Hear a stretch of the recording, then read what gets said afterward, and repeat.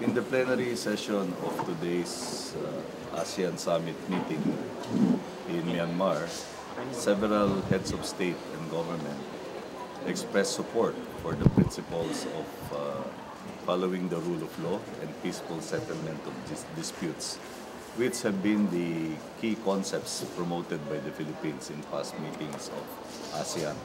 We will recall that in the middle of 2012, the foreign ministers meeting failed to come up with a communique. But in December 2012, on the prodding of President Aquino, there was agreement that ASEAN should start fleshing out the declaration on the code of conduct of parties involved in the South China Sea disputes. And from then on, there's been significant progress in terms of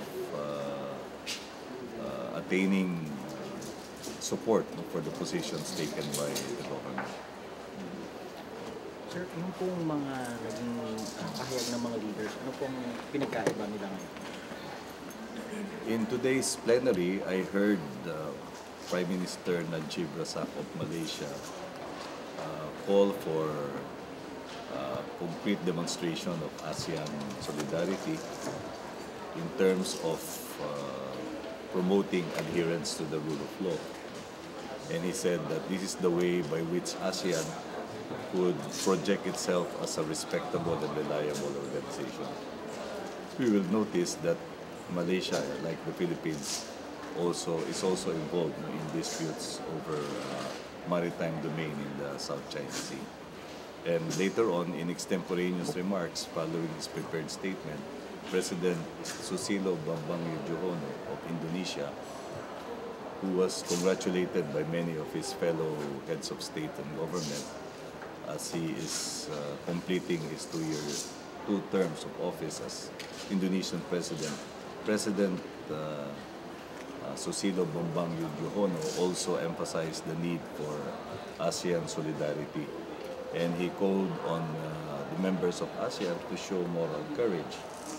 And he spoke after the president of Vietnam also called on ASEAN solidarity for following the rule of law. We are aware that Vietnam is contesting certain actions taken against it in the South China Sea. Sir, did the President of Indonesia also say something about gunboat diplomacy? I heard him say that there should be no room for the use of gunboat diplomacy because, in fact, what should be promoted are peaceful means of settling disputes by following the UN Convention on the Law of the Sea and ASEAN Declaration on the Code of Conduct. Sure, other countries po nagbigay pa na interest dito sa issue aside from Indonesia and Malaysia. In the plenary session, I heard the Prime Minister of Malaysia and the President of Indonesia and the President of Vietnam speak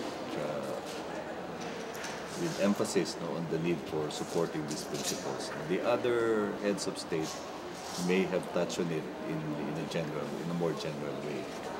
But I think there were further discussions during the retreat, except that we are not aware yet of what transpired because only the heads of state and government and their foreign ministers were present during the retreat.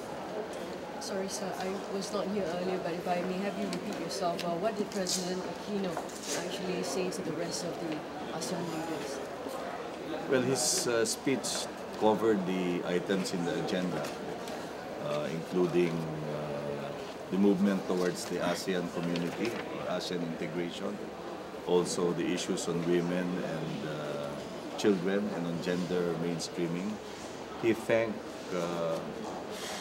the ASEAN for their support for the signing of the comprehensive agreement on the Bangsamoro, and particularly Malaysia for being the country facilitator. He also thanked the countries that supported the Philippines during the aftermath of Typhoon Haiyan, and continued to give support to the country in the rehabilitation period. Specifically on the South China Sea, what was the message that he wanted to impress upon the leaders?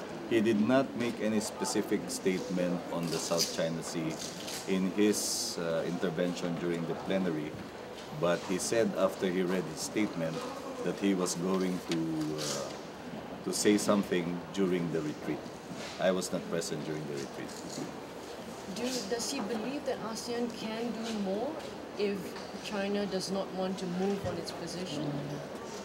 President Aquino has always been a consistent promoter and advocate of the principle that countries should settle their disputes using a rules-based approach and in the context of ASEAN following the declaration of the Code of Conduct of parties in the South China Sea.